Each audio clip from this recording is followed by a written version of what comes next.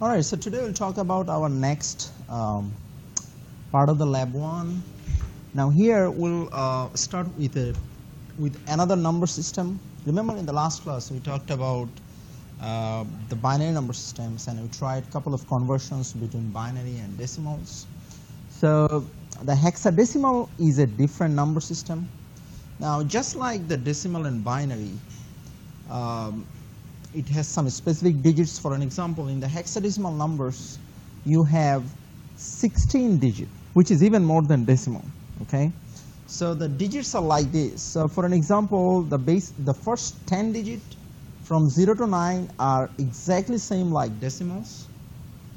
Now after 9, 10 is A, 11 is B, 12 is C, 13 is D, 14 is E, and 15 is F.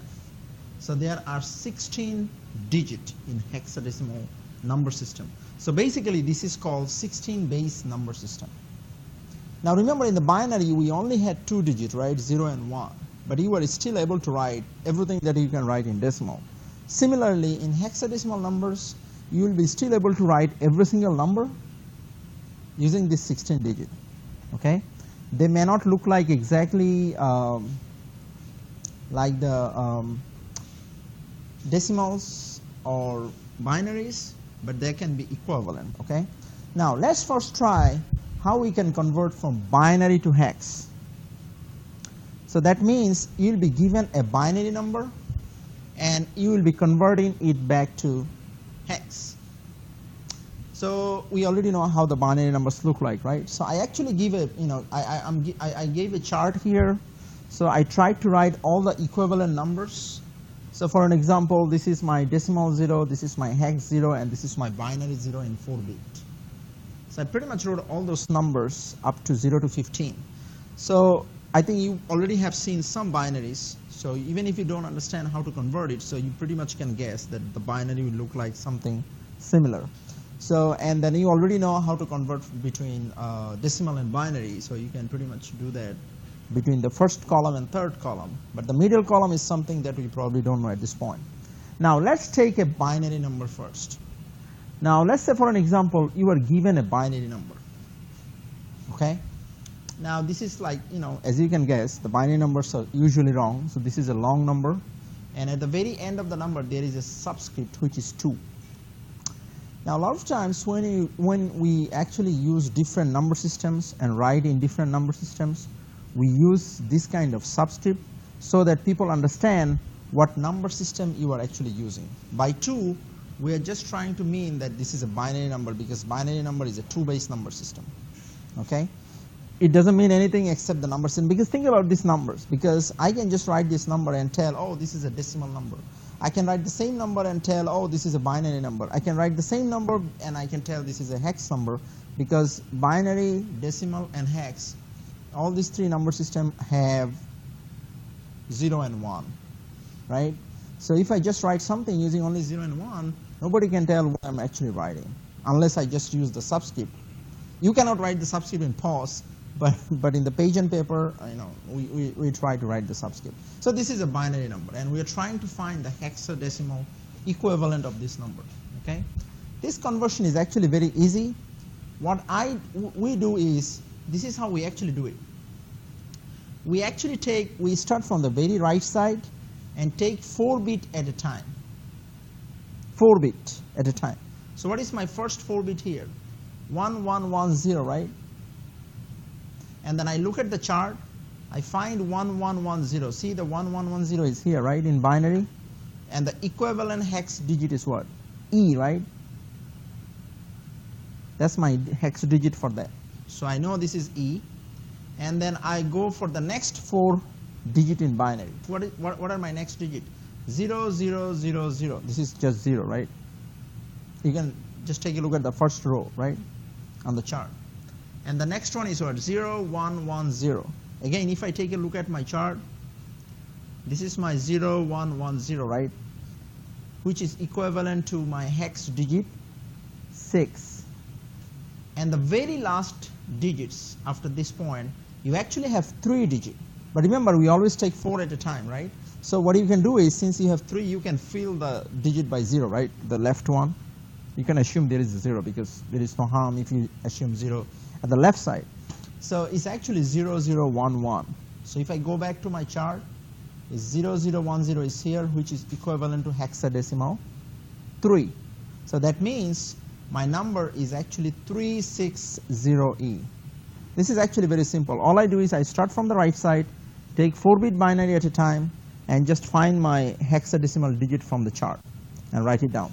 Now, if you understand up to this point, let's go to our next lab, which is lab 1B, and try to answer the first couple of questions where you are given a binary number in every question, and you have to write a hexadecimal equivalent for that using this chart.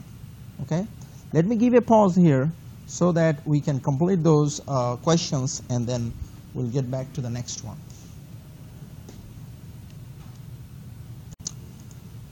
All right, so now we'll try the reverse one, like from hexadecimal to binary, which is again very simple. That means in every question, next questions, you'll be given a hexadecimal number, and you have to find the equivalent number from binary. So we'll be again using the same chart. Okay. For an example, let's say you are given a hexadecimal number, which is 1F4. And as you can see in these examples, we are actually writing the subscript. But remember, you will not be able to write the subscript in pause, but we write the subscript. See that at the end of the number, we wrote 16, right? At the right subscript side. The reason we write 16, just to make sure that anybody understands this is a hex number, okay? But that's nothing is so important because you already know this is a hex. So what I'm doing is, I'm looking at all the digits. For an example, once I see 4, this is a hex 4, right? So I look at the chart. So this is my 4 in hex. So this is my 4-bit in binary, right? All I'm doing is just for 4, I'm writing those 4 bits, 0, 1, 0, 0.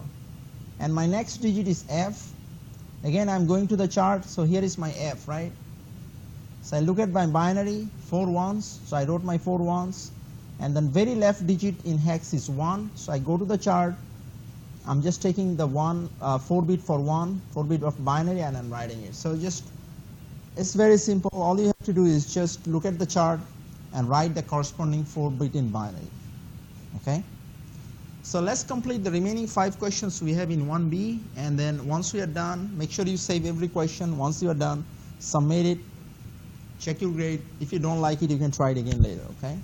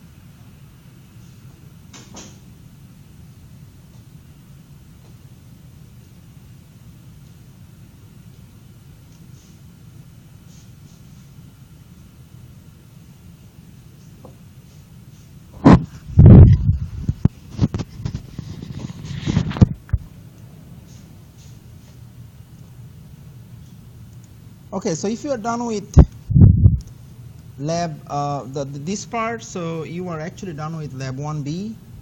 So just submit it, and again you can try it again and again, just like any other quizzes. If you don't like your grade, try it again. Okay.